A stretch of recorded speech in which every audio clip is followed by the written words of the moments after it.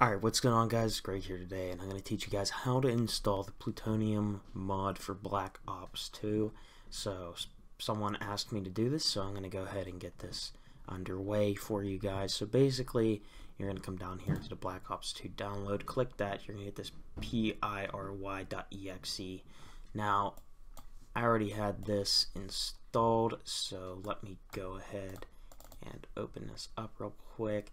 It's going to say this: Windows protected your PC. If you're on Windows 10, of course, more info, run anyways. This is going to go ahead and pop up.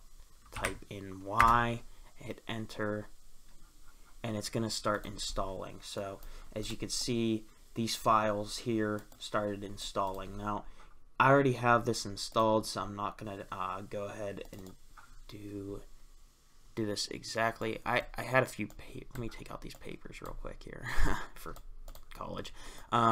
These are everything you're gonna get once it basically finishes installing everything, and then all you're gonna have to do is you should also download the MW3 download, because it will give you where is it, Plutonium updater, like this right here. So you get this right here, Plutonium updater, and then once this is really slow, by the way, the Plutonium updater. I don't know why it's so slow.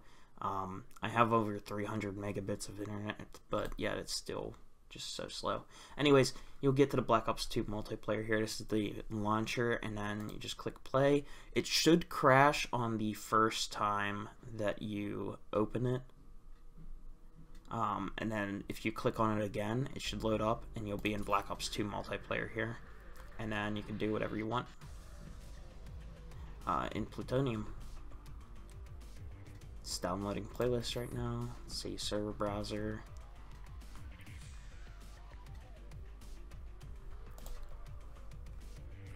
Yeah, you guys can see right here. Seems like it's actually pretty populated today. Anyways, that's how you do that. You should make a folder, custom folder. Which one was it that I had everything in? This one. Make sure you make a new folder before you put this file, the piry.exe, into something. Make sure you put it in a folder so it can unzip everything into the folder, and then you should just be able to install it. Now, there is one thing I want to make mention before I finish here, and that is, I do not know if you need to have the base game from Steam or whatnot installed. Personally, I do have Black Ops 2 installed from Steam, so if nothing works from this, then I'm gonna say you have to have the game from Steam.